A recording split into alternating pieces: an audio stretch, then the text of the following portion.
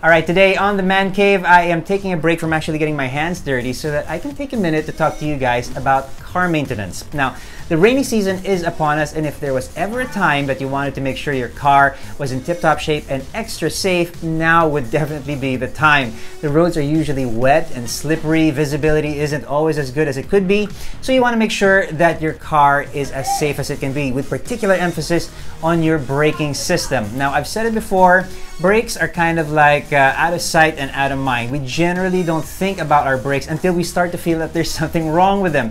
Maybe you have that soft, mushy feeling on the pedal. Maybe you're not getting quite as much bite or power on the brake. Now, that could be down to one of several reasons. Two of the most common would be worn out brake pads, in which case you would have your brake pads checked, replaced, and adjusted. Or it could be your brake fluid. Now, let's take a moment to talk about brake fluid.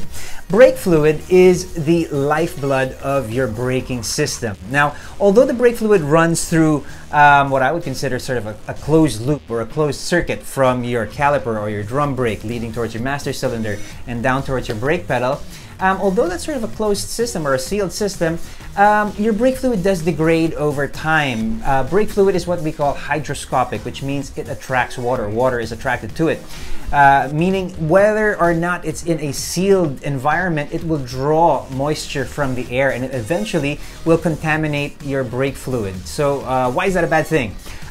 When you use your brake hard, they get hot, and when they get hot, they will boil, and when things boil, well, you get vapor, and eventually you'll end up with air in your brake lines, which is exactly what leads to that sort of soft, mushy feeling, that feeling that you're not getting quite as much braking power as you could. So this answer is very simple.